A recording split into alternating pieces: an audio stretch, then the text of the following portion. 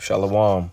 Call Halayim La. Elahayana Yahweh Bahashem Yahweh Shah Bahashem Rakakadash. This is Daniel 7 and 25. It says, verse 24 says, and the 10 horns of this kingdom are 10 kings that shall arise, and another shall rise after them, and he shall be diverse from the first, and he shall subdue 3 kings. And all of those kingdoms in that is Esau, Edom, the so-called white man. And some of those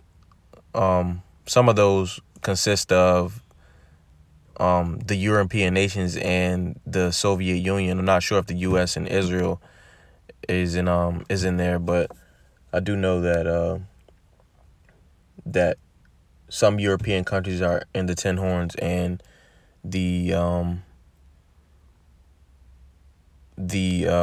Soviet Union might be in there. So don't quote me on that. I had to do another video, but I'm just continue on with this.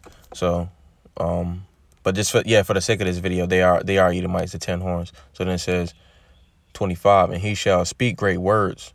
He is Esau, Edom, the so-called white man, against the Most High, and shall wear out the saints of the Most High. Who are the saints of the Most High?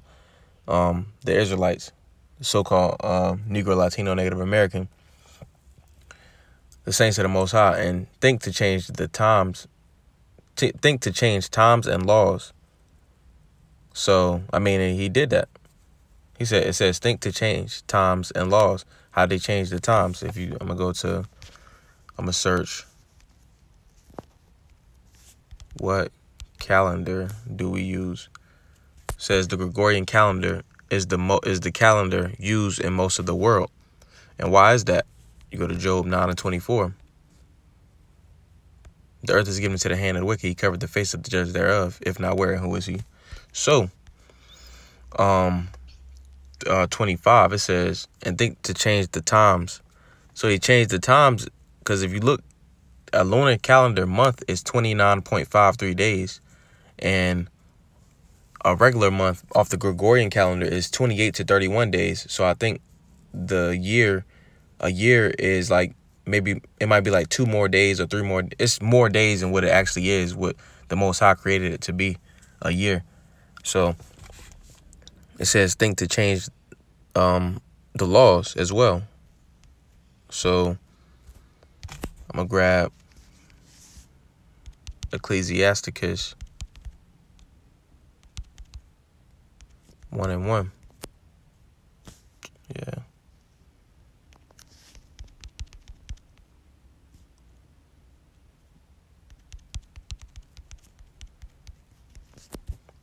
So this is Ecclesiasticus 1 and 1. I'm going to skip down a little bit. So it says, wherefore not only the readers must needs become skillful themselves, but also they desire to learn, be able to profit them which are without, both by speaking and, hold on, skip some more. So it says, for the same things uttered in Hebrew, wherein we may seem to come short of some words which we have labored to interpret.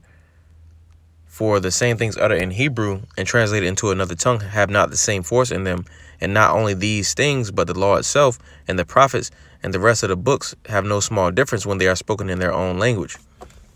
So it says, but the law itself, not only that have we interpret, not only have the prophets labored to interpret,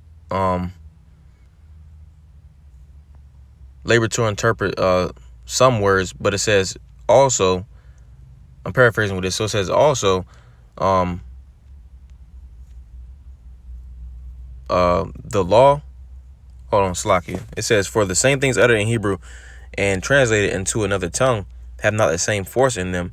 And not so things said in another language don't have the same power or force in them. As we see right here, it says, but the law itself, the prophets and the rest of the books have no small difference. So the law, when it's changed from its native tongue, the words and the law have a different meaning.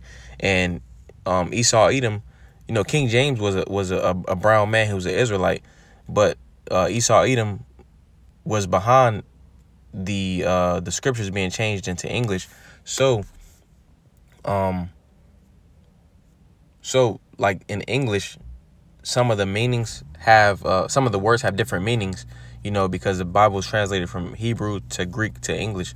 So some of those words, like in the New Testament, it'll be in Greek, but it was translated to English. So in Greek, it has a different meaning than what it actually appears to be, like for face value. So that's how it was changed, and that's how it was changed and from the law. So the Gregorian calendar changed the times, and the translation from one language to another changed the laws, some of the laws. And then it says, and they shall be given into his hand until a time and times. So he's appointed to a certain time. So then it says, and the dividing of the time. So what is the dividing of the time? So Esau Edom has a certain, the earth is given to the hand of the wicked, as we just read. So he's appointed to, he has bounds that he cannot pass, roughly paraphrasing. So it says it's going to be this way. We're going to be going off of this type of time, and everything is going to be fucked up, basically, until the dividing of the time. And right here, 2nd Esdras 6 in verse 7, it says, then answered I, what shall be the parting asunder of the times? So parting means divide. We just read divide, the dividing of the times, basically.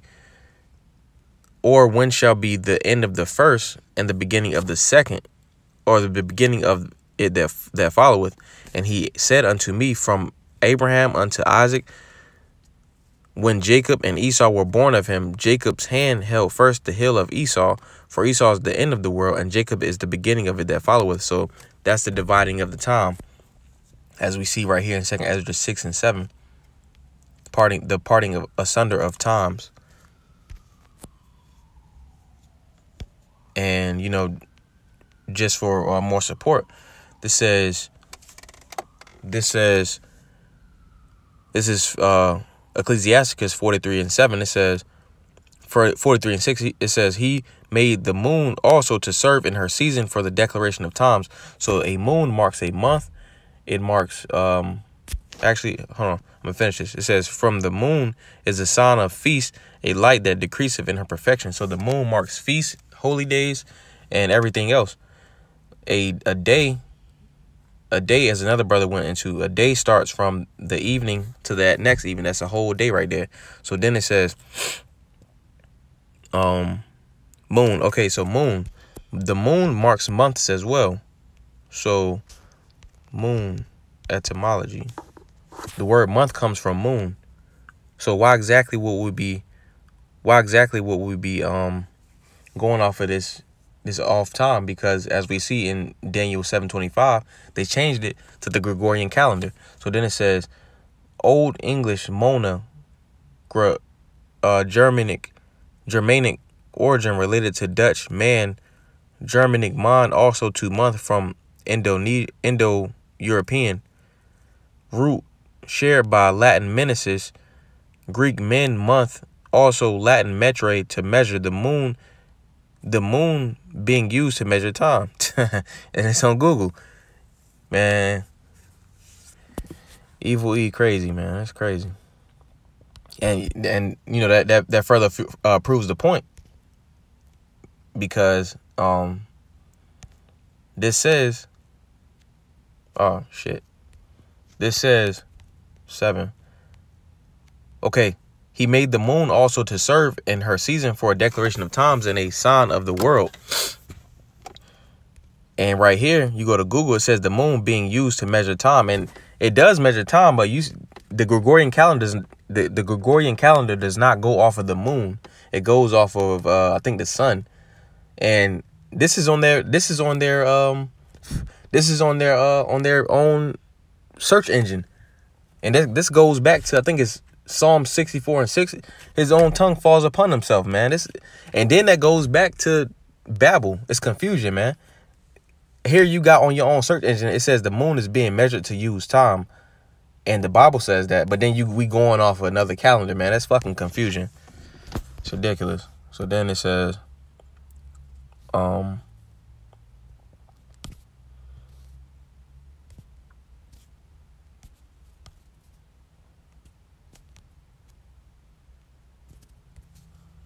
All right, so I'm going to finish out Daniel 7:25.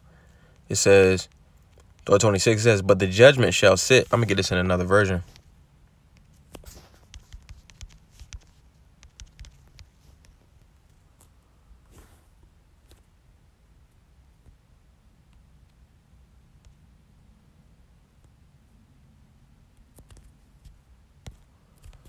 All right.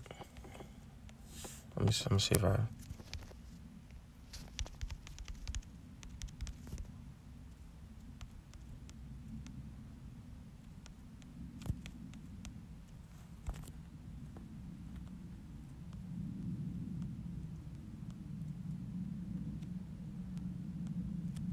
All right, so when we see the word judgment, it says, but the judgment shall sit, and they shall take away his dominion. Who is they? It's talking about the elect.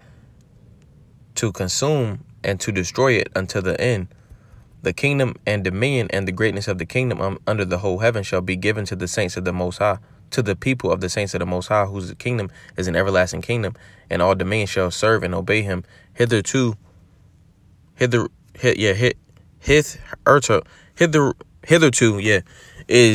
the end of the matter. As for me, Daniel, my cogitations much troubled me, and my countenance changed in me, but I kept the matter in my heart. So it says, judgment shall sit, and they shall take away his dominion. Judge is again talking about the Israelites, the Negro, Latino, Native Americans of the 1/3.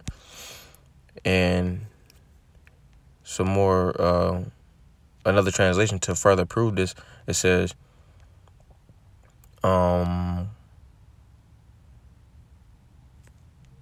then the heavenly court will sit